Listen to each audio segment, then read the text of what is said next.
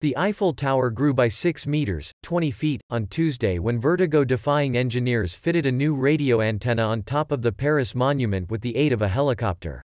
The tallest building in Paris, known affectionately as the Iron Lady, measures 330 meters in height after the new addition.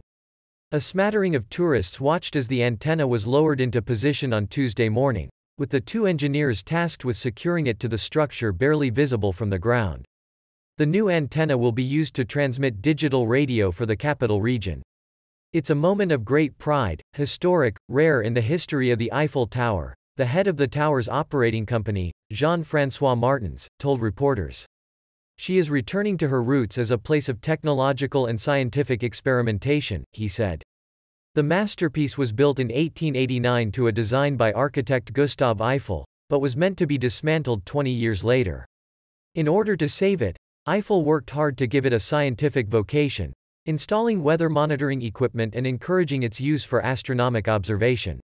It was its role as an important radio-emitting tower, initially for the military, that saved it from destruction, according to its official history. In the 1910s, it was being used to send telegrams as far as the United States and is credited with picking up German battlefield instructions during World War I.